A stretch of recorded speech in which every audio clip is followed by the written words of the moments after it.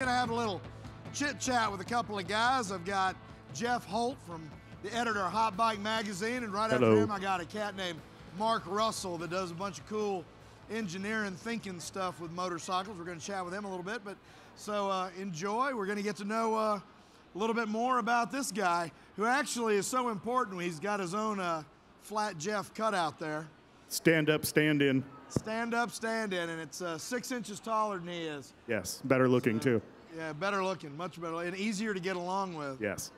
Jeff and I have shared rooms at events before. You ought to hear that calamity, boy. It's sounds like two trains fighting or snore so much. Golly. It's beautiful though. It's a beautiful symphony, a cacophony of noise. So, Jeff, welcome to Chicago. Thank you. Where you hail from? Where are you from? I was born and raised in Anaheim, California, and I moved all the way over to Long Beach, about 7 miles away. So. 7 miles away, so you're a big traveler with your moving. So. Yes. Now, Jeff, you, a lot of times we think that people are just born into the motorcycle industry, but that's really not the case. What did you do before you were in the motorcycle industry? I worked in the bicycle industry, so it's always been wheeled things for me, but I came up riding and racing BMX, working at bicycle shops. Then I kind of got into the aftermarket production stuff. I've also been a Olympic mechanic for mountain biking. I got to go to Sydney and Atlanta Olympics. There you go. It's pretty awesome. I've done everything from quality control to designing of bicycle products, kind of everything. And then always ended up having a Harley since I was 19 years old. And just played around with Harleys, built Harleys, had a lot of fun with them, and it somehow became my job. Wow, that's awesome. Yeah, sometimes, you know, we look at folks in the motor, like editor of Hot Bike Magazine, you know, you think, well, all he's ever done is motorcycles. But yeah, so you've been to the Olympics twice with bicycles, and that's cool stuff. Now, how long have you been the editor of Hot Bike? Actually, in October, it will be almost 10 years. Almost 10 years. You were with, you do Hot Bike and Street Chopper. Yeah, I do Street Chopper magazine, which is more of a traditional chopper magazine. Usually always rigid bikes, panhead, knucklehead, shovelhead. We also do metric bikes and British bikes. And that magazine's been around since 1969. It's a long time. So that's got to be quite a bit of pressure, though.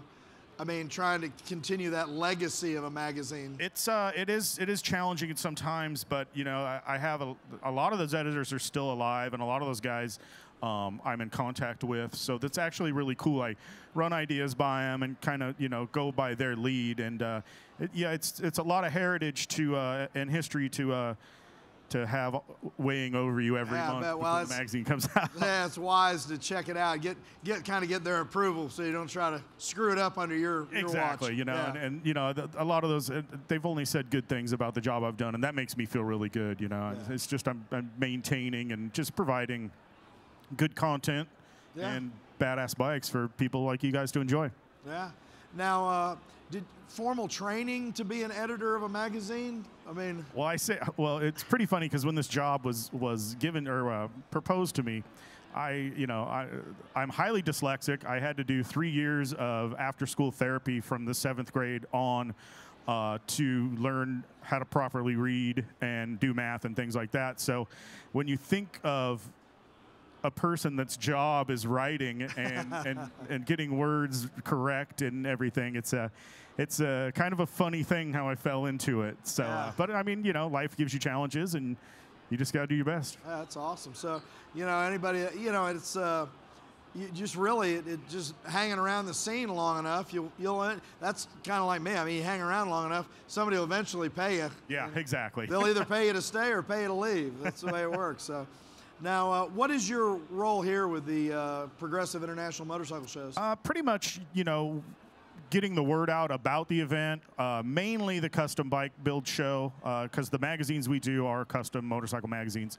But mainly just, you know, we have over 1 million Facebook followers, over 1 million unique visitors to the website a month. So, I mean, literally these guys building these bikes get millions and millions of people watching and covering their stuff. And it's really cool. And for the JMP Cycles Ultimate Builder Custom Bike Show, the world's bike show with the longest possible name. I don't even try. Yeah, it's ridiculous. You Street Chopper and Hot Bike both give awards at the show. Yes, we do. And so those are editor's choice. Yes. So you are responsible for those picks, and you stand by your chooses. Yes, I do. That's good. Yeah, it's a little hard. I mean, it's definitely, especially in Chicago, there's a lot of really good bikes, and it's going to be insanely hard to pick one per brand. Wow, you know, I know this is a national, so we knew that people were going to come out of the woodwork kind of for this, but 72 bikes in the show this week. It's awesome. Yeah, it's incredible. Jeff Nager's done a really good job. Jeff has done an amazing job with this show, and yeah, I'm really, really happy to be involved in it, you know, and with you and with Jeff. It's just super great. Oh, this is so much fun. Now, what is your take on, where do you think, where do you see the custom motorcycle world? It's always kind of up and down. I mean, where do you see it going? What do you think's the next hot thing? You know, I'm seeing a lot of fragmentation of it. Before it was, you know, everybody would just build choppers or everybody would build baggers, and now, you know, there's guys building crazy sportsters. Softails I see are really starting to come back. The FXR, of course, you know, is that whole faction is an amazing thing to see, a bike that hasn't even been built in, you know, 20 years. Do their thing, you know. And then, of course, there's all the kids building club-style dynas, and, you know, that's also a big thing that started on the West Coast, and you're getting it all over the world now. Kids in Australia, there's guys in Thailand building them. Like, it's pretty crazy. And, you know, I see a lot of big wheel baggers still. You know, a lot of people don't like them. I like the styling of them. I ride the Hot Bike Tour with guys that are riding 30-inch front wheels, and see them ride those bikes, you know, 1,000 miles in 5 days.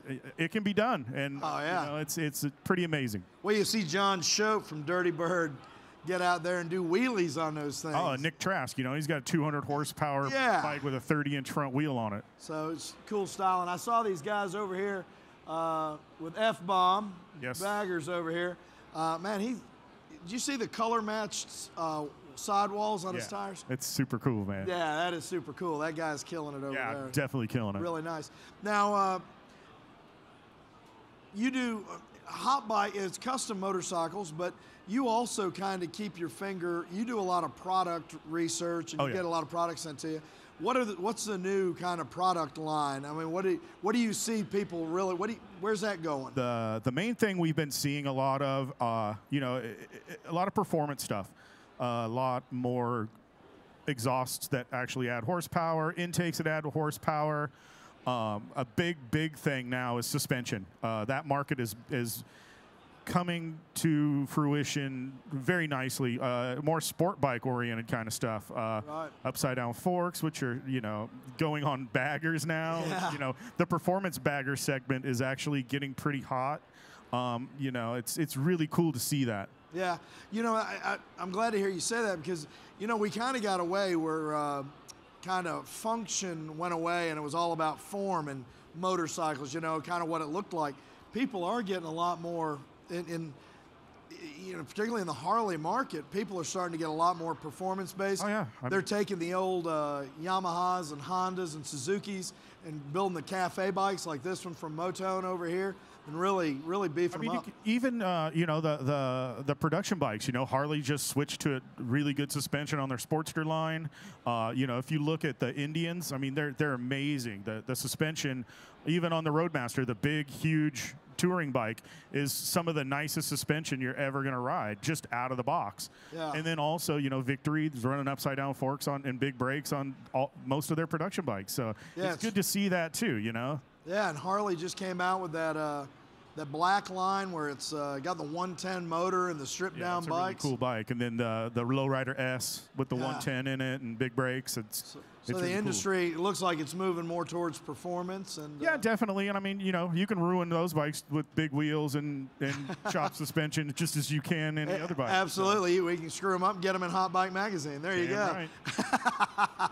Well, Jeff, it's always a pleasure to have you around. I appreciate your friendship.